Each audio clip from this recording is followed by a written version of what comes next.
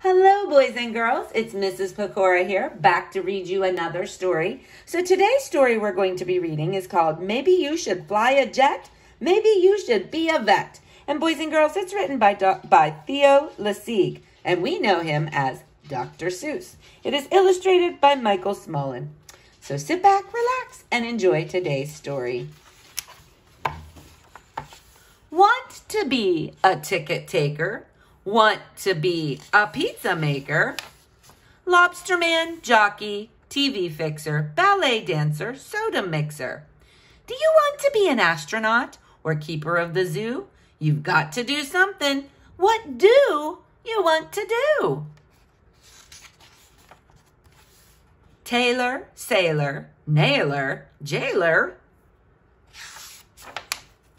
You've got to be someone sooner or later. How about a wrestler, a writer, or a waiter? How about a dentist? How about a florist? How about a forester working in a forest? Do you wish to be an oil refiner, diamond miner, dress designer? How about a paper hanger? How about a bass drum banger? Do you want to do your work outdoors? Do you want to work inside? Would you like to be a plumber, a policeman, or a bride? Would you rather work in a mountain town or in the desert lower down? Pet shop owner, money loaner. How about a slide tromboner? How about a perfume smeller? How about a fortune teller? You could be a turkey farmer. You could be a teacher. You could be a lot of things. How about a preacher? You could be a clown or a coffee perker. How about an iron worker? Fireman, tireman, telephone wireman. Some girls make good picture framers. Some girls make good lion tamers.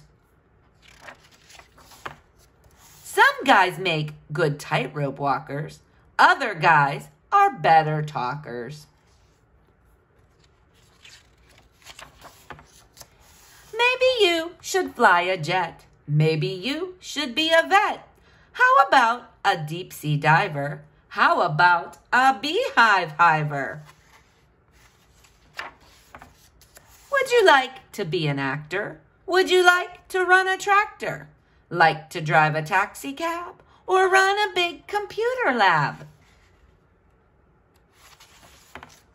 Tennis pro, optometrist, hockey pro, podiatrist, chemist, lepidoporist. Glass blower, mushroom grower, how about a fishbone boner or a roller coaster owner? Would you sooner be a ballooner or a grand piano tuner? Olympic champion, mountain guide? It's not easy to decide. You've got to be someone. You can't just be a doodler. You could be a sculptor or perhaps a noodle noodler. You might be a mystery guy. Would you like to be a spy? Maybe you should be a vester, a jester, or a hammock tester. Maybe you should be a voice. Someday you must make a choice. Maybe you should be a voice. When you find out what a voice is, you can tell us what your choice is. Boys and girls, I hope you enjoyed this story. Sorry you hear my puppy Winston barking there. I think he's barking at a squirrel. But anyway, stay tuned for another great story. Have a great day.